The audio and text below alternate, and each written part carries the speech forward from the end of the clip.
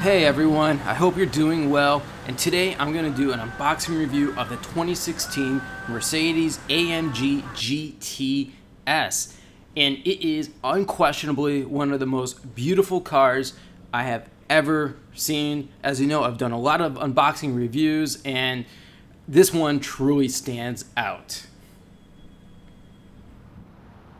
But first, I want to thank Mercedes-Benz of Walnut Creek for letting me come on down and film today.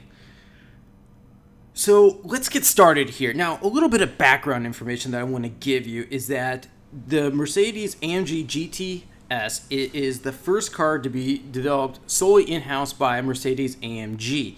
So Mercedes-AMG, it's basically Mercedes-Benz's in-house high-performance division. Think BMW and BMW M. Mercedes-AMG is BMW M's direct competitor. And Mercedes-AMG, it also has its own engineers. It operates independently of Mercedes-Benz. It even has its own CEO. And the AMG GTS, it is considered to be the direct successor to the SLS AMG. And I'm going to get back to more of these interior details in a little bit, but yeah, the interior, it's just as stunning as the exterior.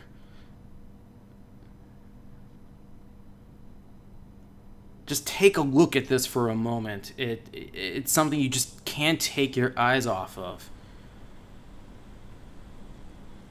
I mean, this car's exterior, it's one of these cars that you just kind of go out to your garage in the middle of the night just to stare at it.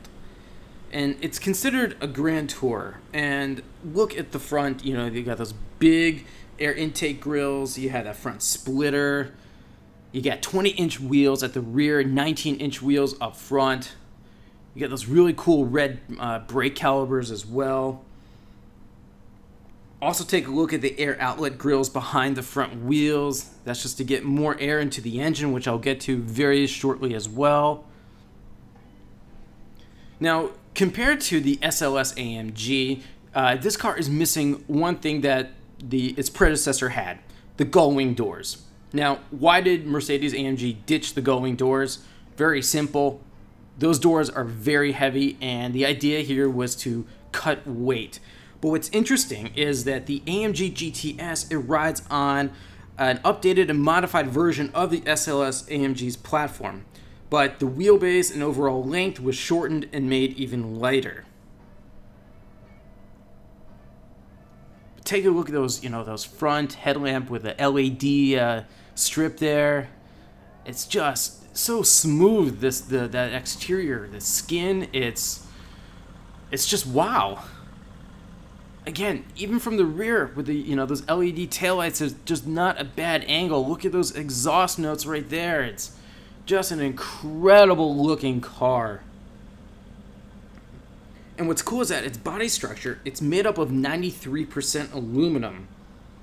And it even has a space frame chassis that's made from aluminum alloys.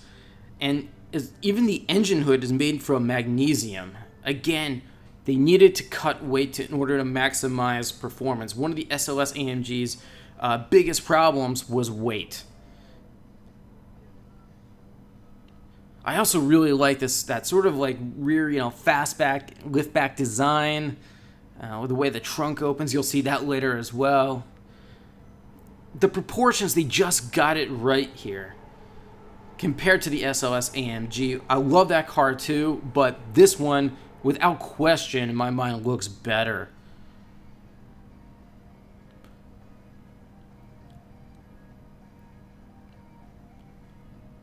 Yeah, no, again, I'm just, kind of still staring in awe at this because it's so beautiful. And these wheels here, they're actually cross-spoke forged titanium wheels. They're optional. They cost an extra $1,200.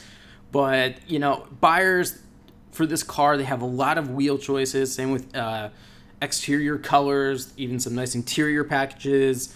So they can really pick and choose the features they want to really make this car personable to them. Under the hood here.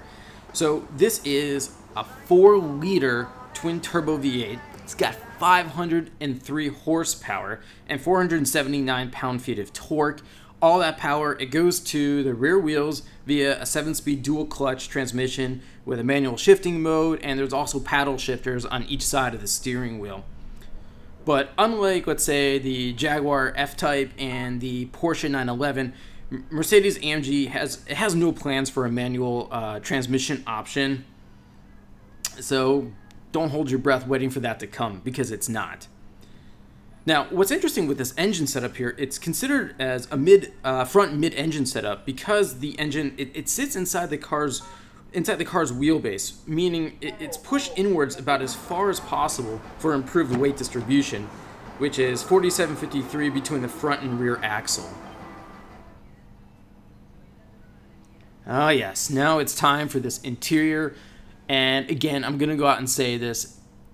I think this is hands down the greatest interior I have ever seen in a production car, in a modern production car, let's say. I don't know how they can make it any better. There were a couple little faults with it. I'll get to those as well, but they're very, very minor. And it's, you know, when you compare this interior to, let's say, the Jaguar F-Type, I've done the Roadster and the Coupe unboxing reviews as well. Please check those out. They're really interesting.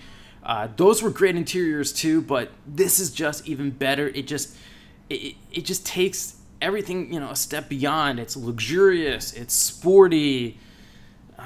It's unique. It reminds me of, like, you know, the great coach building days that are, you know, about gone.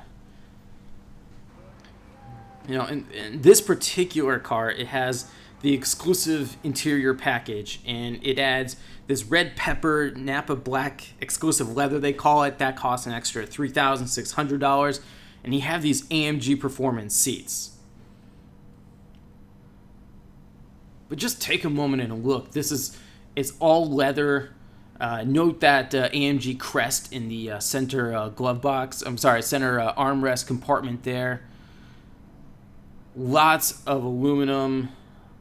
There's not a cheap component to be found anywhere whatsoever.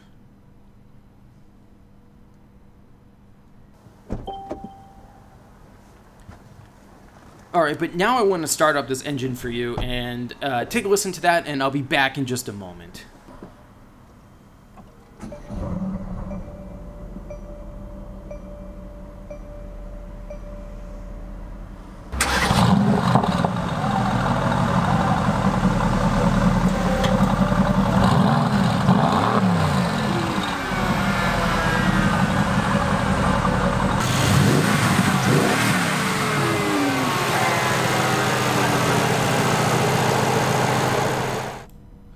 Alright, so that was that new twin-turbo V8. Mercedes-AMG claims it goes from 0 to 60 miles per hour in 3.5 seconds, and the car goes the standing quarter mile in 11.5 seconds.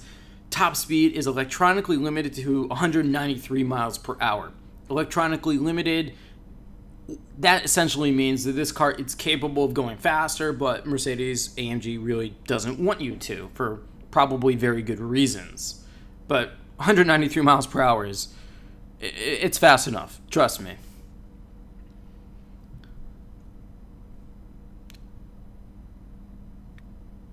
So as I was saying earlier about this interior, you're sitting pretty low to the ground, I noticed, but it's still very spacious inside. If it's, you know, only 2 passengers, there is no rear seat, unlike, say, the Porsche 911, but that car's rear seat is almost useless for human beings. Let's put it that way. Okay, so this is Mercedes Command touchscreen system. It's an 8.4-inch screen, and I found the display to be of really high quality.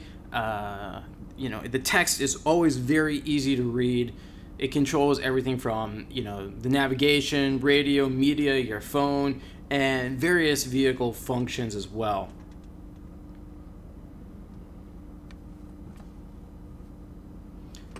And I actually did like it better than BMW's iDrive system.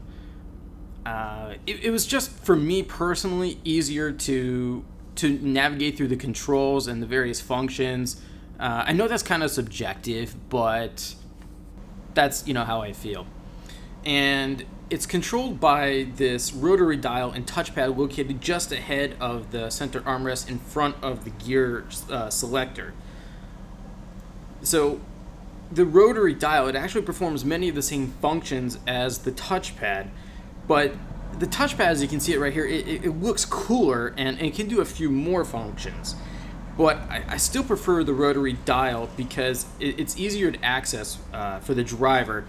And another nice little touch I noticed is it has this, this back button that's also really easy to access. And I did notice with this touchpad here, you sometimes need an extra swipe, to sort of get the intended function recognized. But what's really cool about that touchpad is that you can slide the cursor around to any destination using the touchpad, and then you just sort of pinch and zoom in and out of a destination, kind of like you do on your smartphone.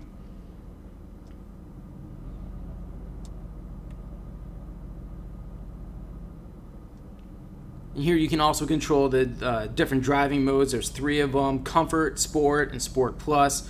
They optimize the damping characteristics of your current driving situation. And basically, what is damping? Damping controls the travel speed and the resistance of the car's suspension. So if a dampening system isn't there, the car would otherwise, for an example, release the energy it absorbs from, like, say, hitting a bump at an uncontrolled rate. And this system keeps everything intact. You also have this nice dual zone climate control system here, and I really like the fact that these aren't like flat buttons. They're like kind of like toggle switches, and it's just a nice design feature.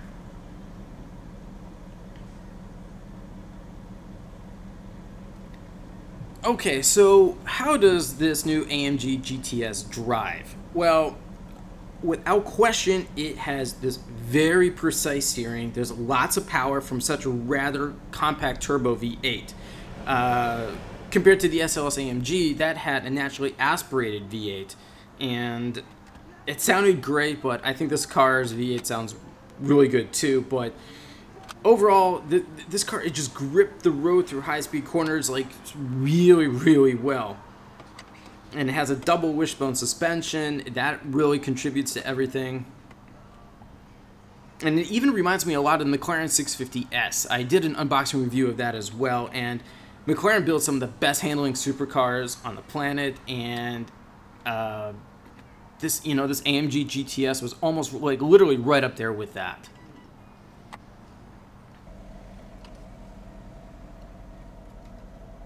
Oh, another thing that I didn't like about the interior, there are, as I mentioned earlier, there are a couple little bits. I don't like the location of the gear selector. It's too far back on the center console.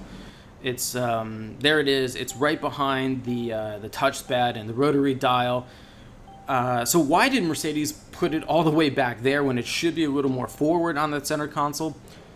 It's because they needed to make room for, get this, cup holders. Seriously, Americans especially want to have cup holders in all their cars, regardless if it's a family sedan or something like the AMG GT S. And it was just pretty much a design requirement, and some of the functionality had to be sacrificed in order to make those cup holders fit.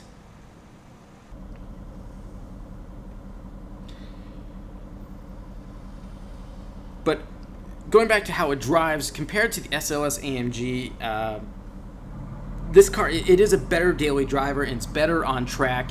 In fact, Motor Trend even ranked it its #1 best driver's car for 2015. It beat out the likes of the Porsche Cayman GT4, Bentley Continental GT3, Chevrolet Camaro Z06, and even the Mercedes-AMG C63S. Those are all fantastic cars.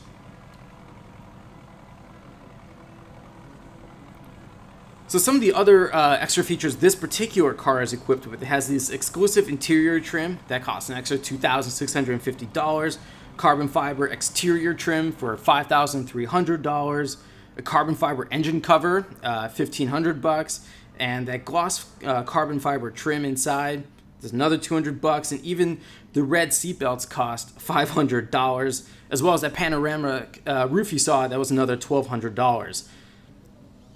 And the base price of the AMG GTS is just under $130,000.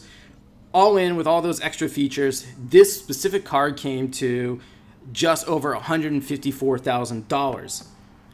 So compared to the competition, that is actually a very reasonable price. Now, the Jaguar F-Type R with a supercharged V8, that also starts at well over $100,000. A Porsche 911 Carrera, just the entry price for that is $90,000 for the base car. There's also the McLaren 570S and 570 GT. Those cost around $180,000. The Aston Martin Vantage, that's also well over about $110,000. And there's even the Nissan GT-R, which is about $105,000, even though that's much more track focused than this car, but they're still sort of competitors, especially when it comes to pricing. But in my personal opinion, I think that the Mercedes-AMG GT S, its most direct competitor, is the Porsche 911. So legend has it that there was a gentleman's agreement among BMW, Mercedes, as well as Porsche, not to go after the 911 for whatever reasons. But clearly with this Mercedes-AMG GTS, that gentleman's agreement has been canceled. Just what this car is capable of and performance, its price, its target audience, it is clearly a 911 fighter, and it is a very, very good one. Now, I also know that it's a really good competitor because it has a lot of variants coming up, such as there's going to be a convertible, the AMG GT-R, and the future Black Series, and Porsche is the absolute best at building variants from the 911 Turbo, all the convertibles, and the GT3 and GT3 RS. So everyone, I'm out of time for today. Thanks so much for watching. If you have any more questions for me, please feel free to leave them in the comment section below. Any suggestions for future cars you'd like me to do an unboxing review of, also leave those suggestions in the comments section. Be sure to subscribe to the Car Buzz YouTube channel and check out the full review of the 2016 Mercedes-AMG GT S on carbuzz.com. Thanks for watching, and I'll see you next time.